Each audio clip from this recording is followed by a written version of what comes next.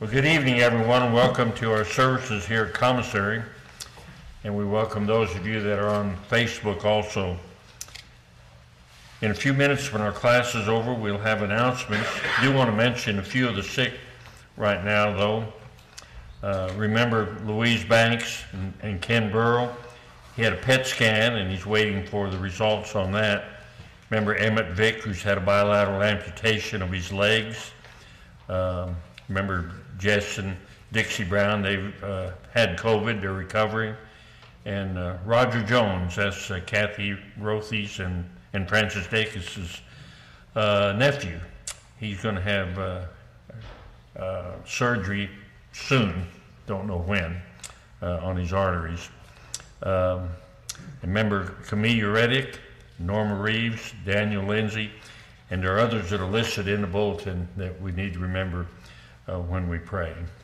Let's bow and go ahead and start our class then with the word of prayer. Father, we're thankful for this day and thankful for the opportunity that we have tonight to gather together to worship you and to study your word and to fellowship with each other. And we're so thankful for all your blessings, especially Jesus, who came into this world and lived a perfect life and died for us. And we're thankful for the grace that you offer to us through him. We're grateful for the opportunity we have to be in your family. We're thankful for the church, thankful for your Holy Spirit, thankful for all your spiritual blessings and physical blessings too. Help us to be appreciative of these and to show our appreciation by the way that we live. We pray that you'll be with these sick that we mentioned tonight, that you'll bless them in a very special way, be with their caregivers and also the families. We pray that you'll give them what they most need at this time. Be with us tonight as we study your word. Help us always to strive to live according to the precepts that we find therein. We pray in Jesus' name, amen. Okay, we are in Revelation chapter 11. Revelation, the 11th chapter.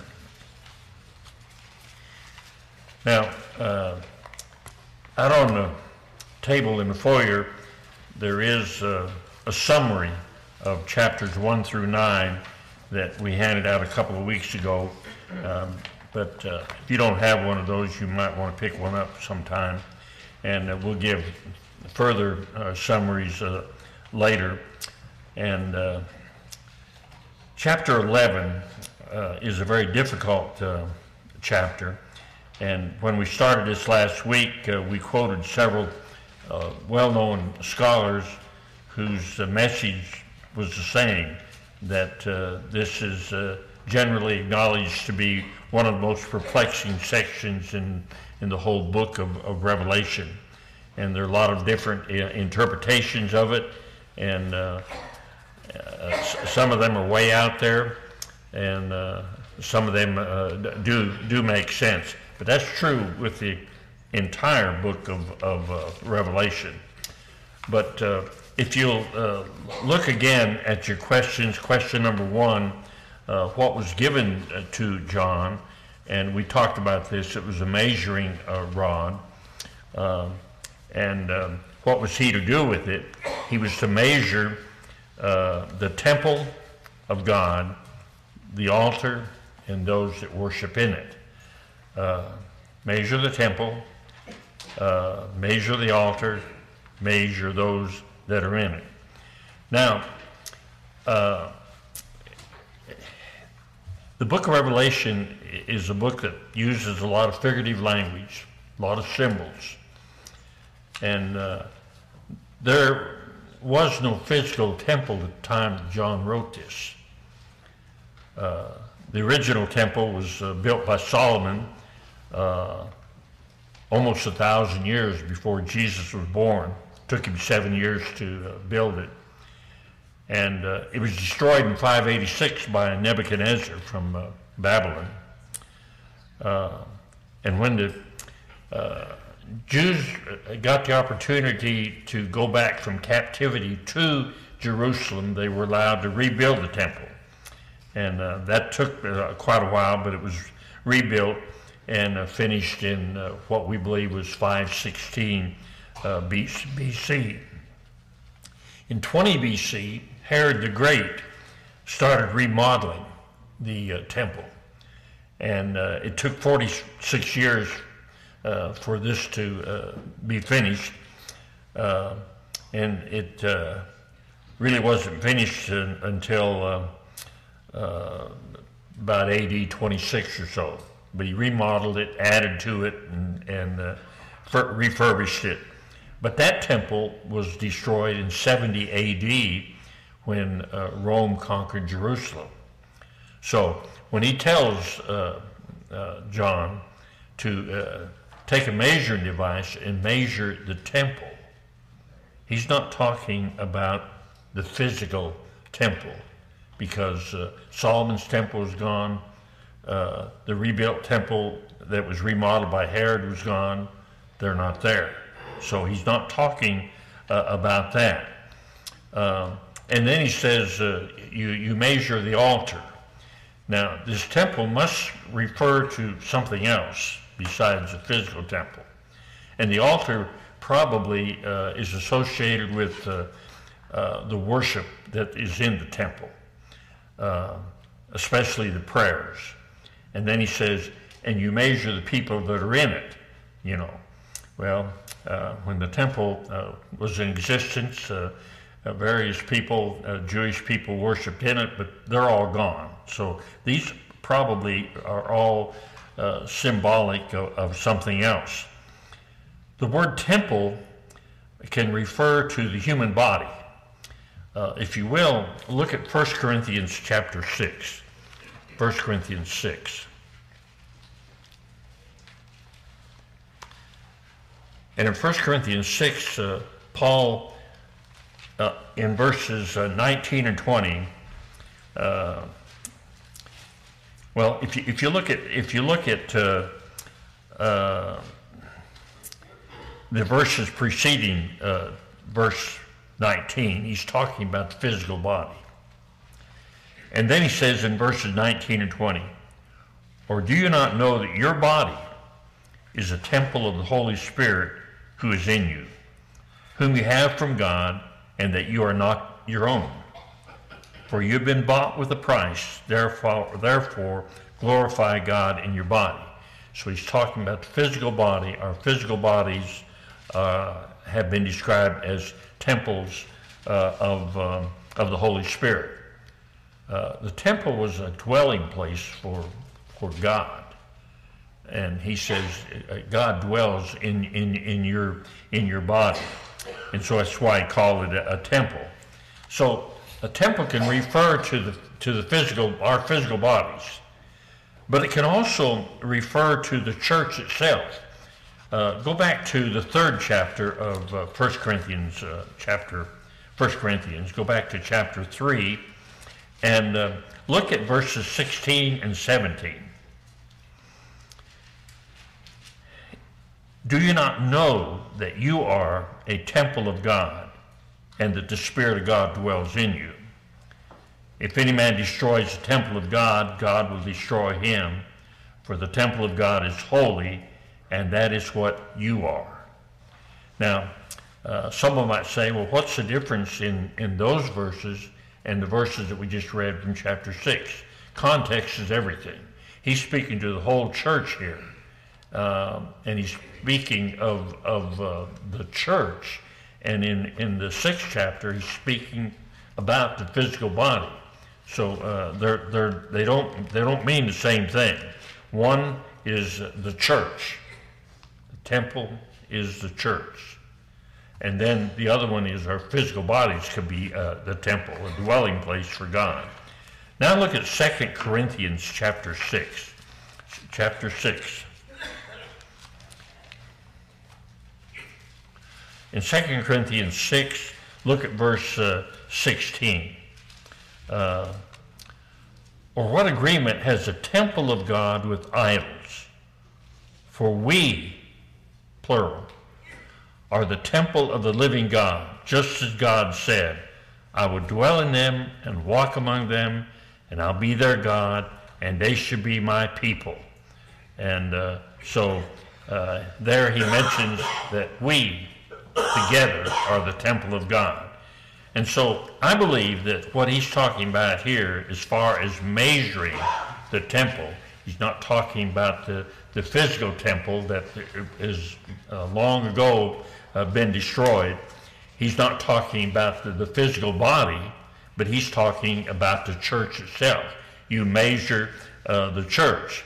And then when he says measure the altar, we don't have a physical altar. We don't in Churches of Christ anyway. And the altar, again, would represent the worship. You measure their worship. You measure the people that are in it, you know. And members, Christians are in the church. Not talking about this edifice here, brick and mortar. We're in God's body, the church. And so I think he's saying, now you take a measuring rod and you measure the church. Not the physical one, but the church. And you measure the worship. And you measure the people that are in it. Most of your conservative scholars, you don't have ideas that are pretty closely associated with that. Now,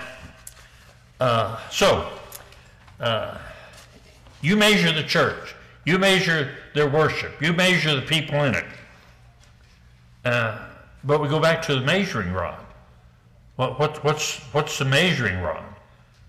Well, it can't be the ideas and the doctrines of men. Doctrines of men are so often wrong. It just can't be what people think, you know. You know, some people, when they get together to study the Bible, they say, well, what do you think? What do you think? What do you think? And everyone's opinion is right. But if you go by the opinions of men, you're going to have all kinds of thoughts out there. And so that can't be the measuring device. Can't be the thoughts of men. It has to be the correct standard. You know, if we're going to measure, you know, how tall someone is, we need to have a ruler that's accurate, you know. If we're going to measure how heavy someone is, we need a scale that's accurate.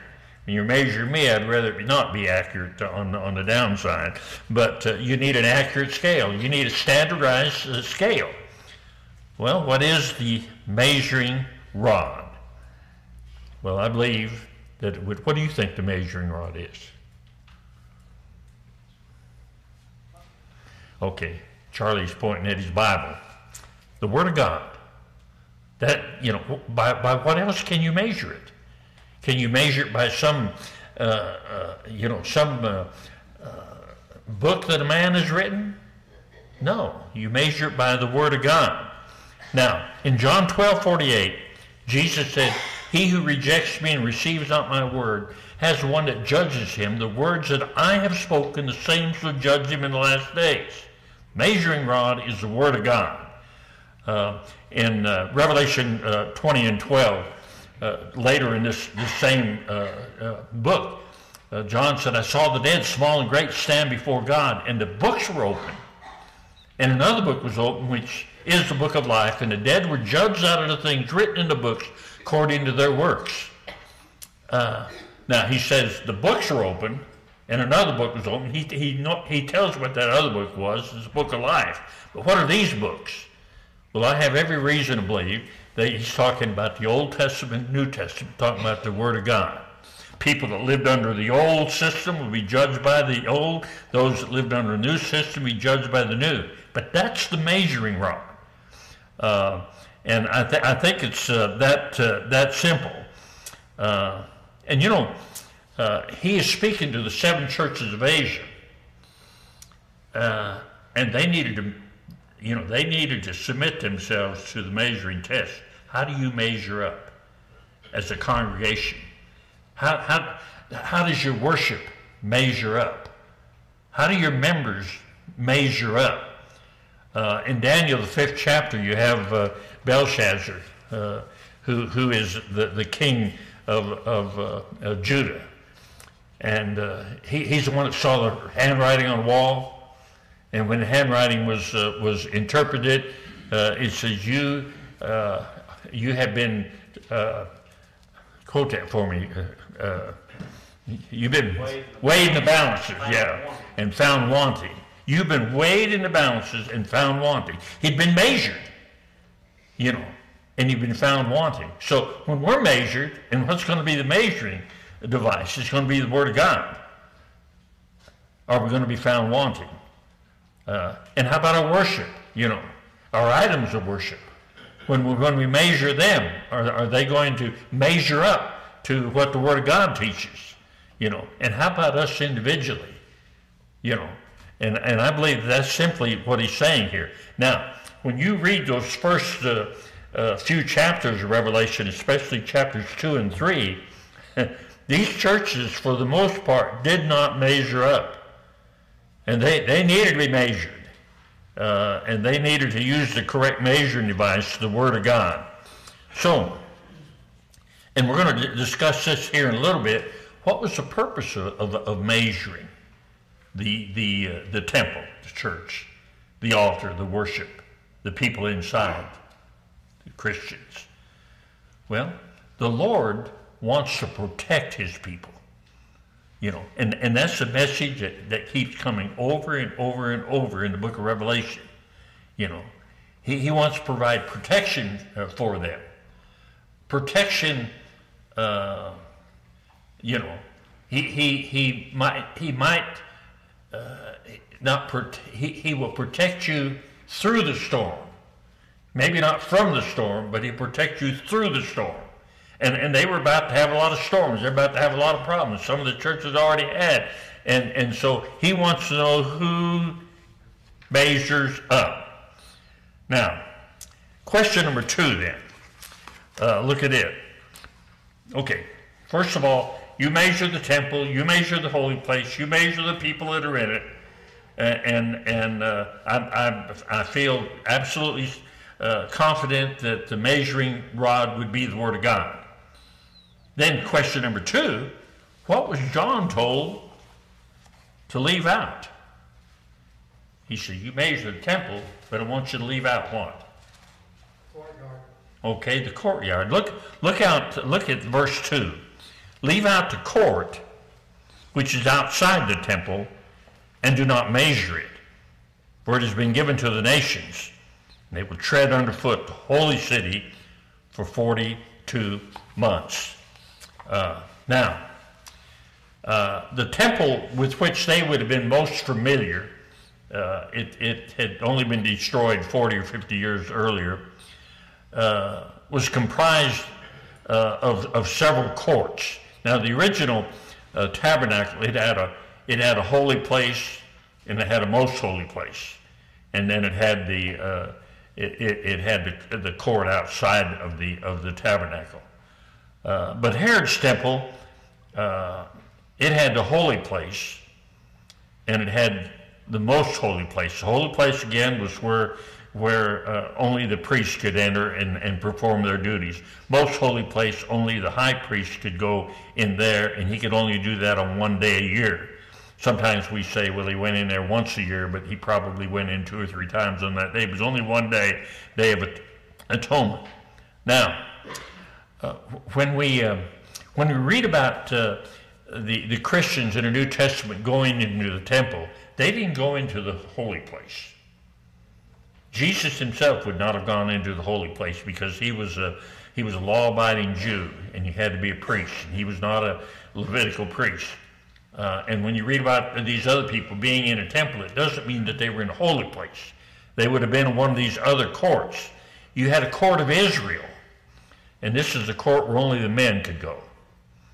Women were not allowed in there. And then you had the court of the women, you know, the women had their own place where they could worship, a part of the temple grounds. And then you had one other, and it was the court of the Gentiles. And sometimes it's referred to as the outer court.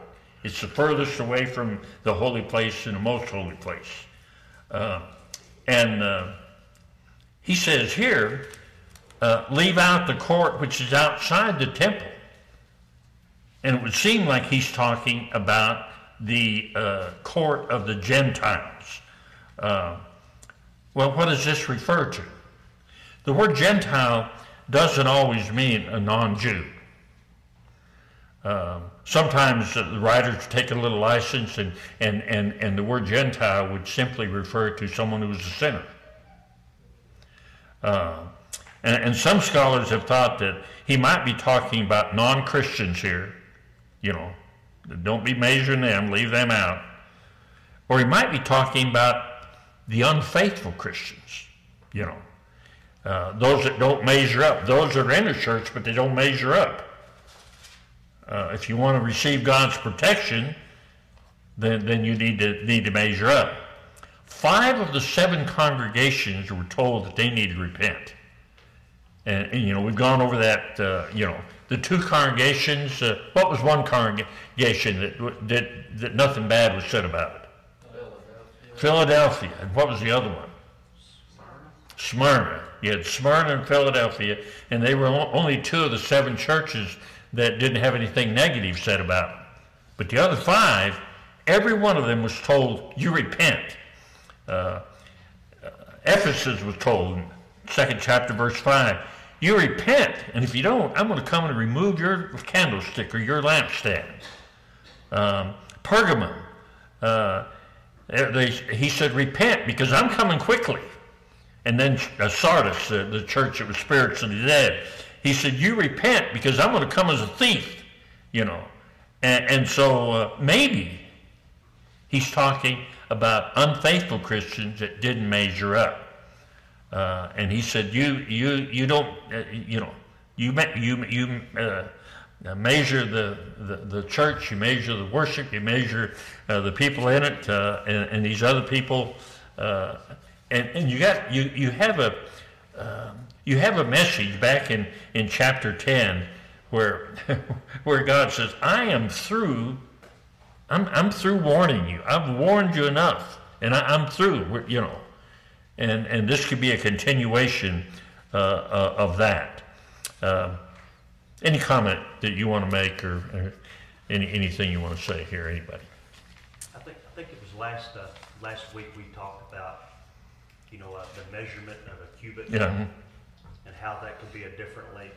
It's interesting to me how the standard of measurement, being the Word of God, that's a just standard. It's going to be the same for you, for me, Yeah, for and everyone. truth is not relative. That's a really good point to make, Wes. That a cubit could be, depending on whose arm you're using for the measurements, from the elbow to the tip of the middle finger. And a cubit on Evan. You have long arms besides long legs, so you're long armed too, huh? So a cubit on him would be a lot longer than a cubit on me,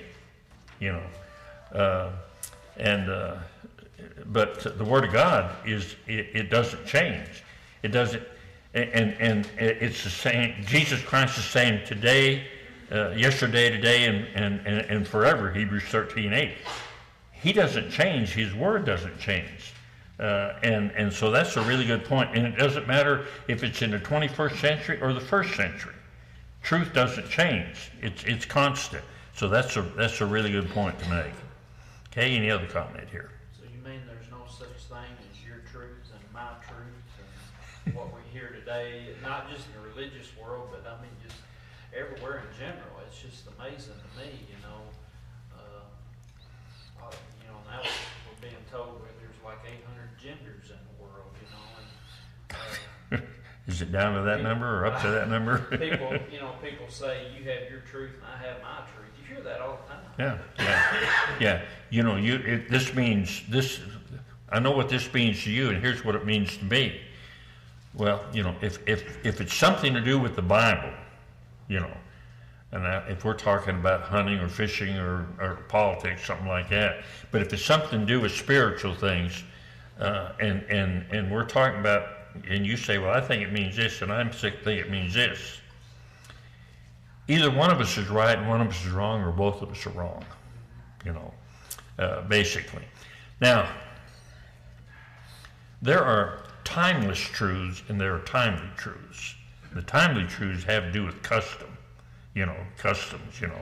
But here you're talking about the Word of God. It is timeless. It's the same first century as it is in the 5th century, in the 16th century, in the 21st century. It doesn't change. And by the way, some people think that the 10 Commandments were given in Exodus 20, and 9 of those commandments are repeated in the New Testament. The commandment about keeping the Sabbath was a timely, it was for that time. You still worship God, but you worship on Saturday then, and we worship on the first day now. But when you stop to think about it, it didn't all of a sudden become wrong to take the Lord's name in vain. It didn't all of a sudden become wrong to steal or to commit adultery. Those are timeless truths. They were true from the very beginning. They're eternal truths. That doesn't change. And the 10 Commandments gave them a greater emphasis. And then whenever Christianity was ushered in, they're repeated. Why? Because they are eternal truths. Truth doesn't change. It isn't relative. And you don't change the rules of the game in the middle of the game either. Any other comment here? There was a lady at Marmaduke in a religious discussion one time says, okay, yeah, my Bible says that too, I never did believe it. So how do you answer that? You don't. You don't. I heard about 2 people discussing baptism one time, and one of them was making a point that baptism is for the remission of sins, and the other person said, well, why do you say that? And the first person said, well, it's Acts 2:38 says we're baptized for the remission of sins.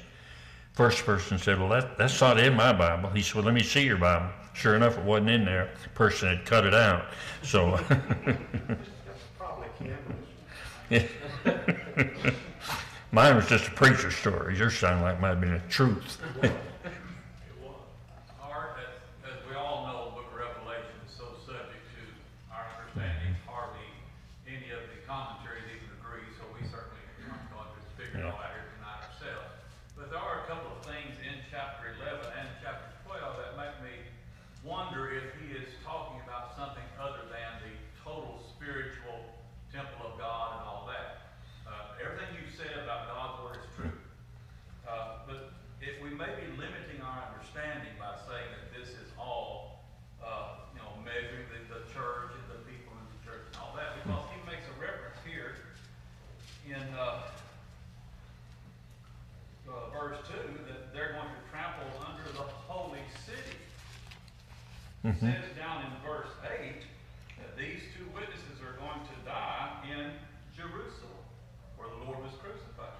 Yeah. Also, over in chapter, and so we say, yeah, but Jerusalem was destroyed some 20, 30 years prior to that. Just because there's a reference to that place, the temple, the altars also mentioned in Jerusalem, doesn't mean that the whole context of everything is about the destruction of Jerusalem, because chapter 12 talks about the birth of Jesus, talks about Satan trying to kill him. That happened even before the destruction of Jerusalem. Give a point?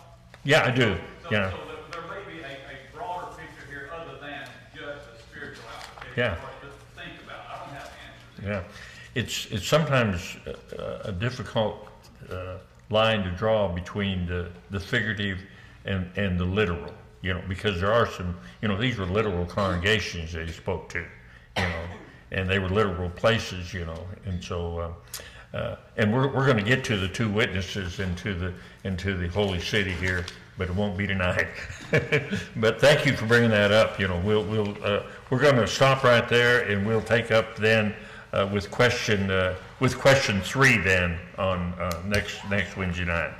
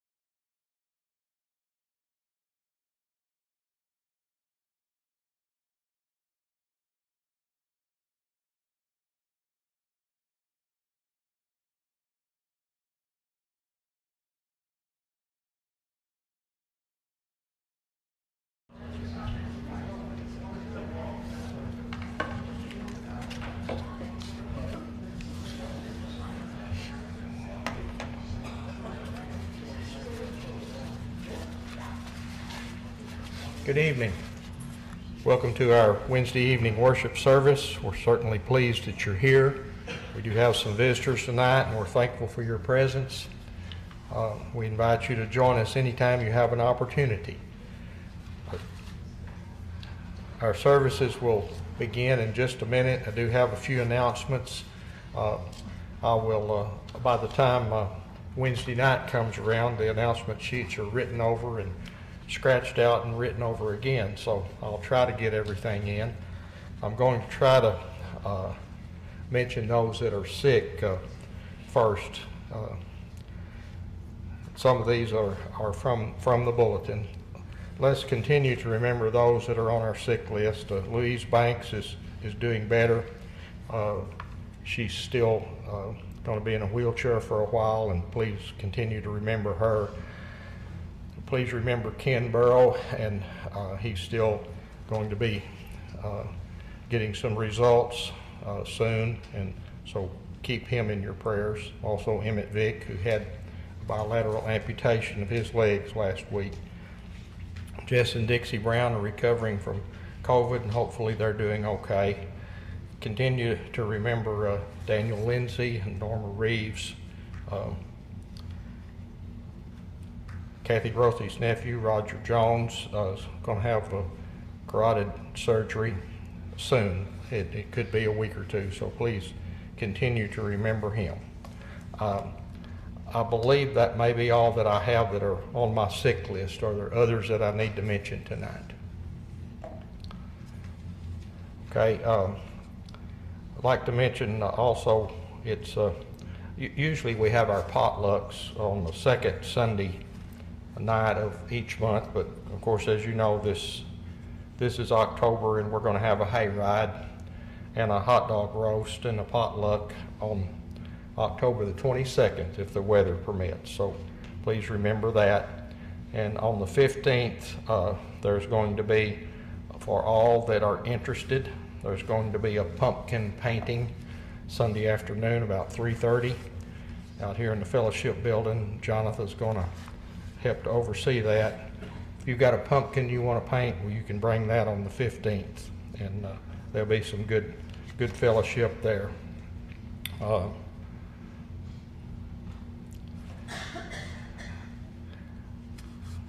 This Sunday night, Ken Beaver is going to be here. As you know, he is actually the main man for Hope for Haiti's Children. And he's going to be in the area. He'll be at Center Hill on that Sunday morning. He'll be here next Sunday evening to give us a report. And so we will change our services just a little bit, probably won't sing as much, give him just a little more time for his report. And so we're looking forward to that. We know of all the problems they're having in Haiti, and we look forward to hearing what he has to say about it, and maybe he'll have some encouraging words for us about that. I believe that's all the announcements that I have. Are there others that should be made? Tonight in our worship, Wes is going to be directing our singing. Dan Stokes will extend the invitation in a few minutes. Charlie Jackson will lead us in our closing prayer when we end our service. And now, as we begin, Thomas Lindsay will lead us in our opening prayer.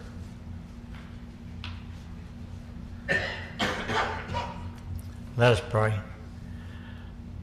Our Holy Father in heaven, we are so thankful to you that we can be assembled here at this midweek, Father, to worship and to study, Father.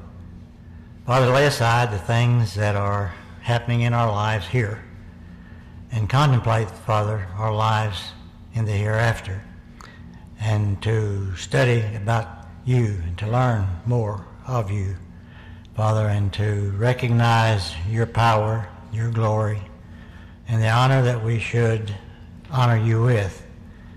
Father, we do thank you for that opportunity and the freedoms that we have to do that. Father, we're thankful for the blessings you give us each and every day of our life. Father, contemplating eternal life.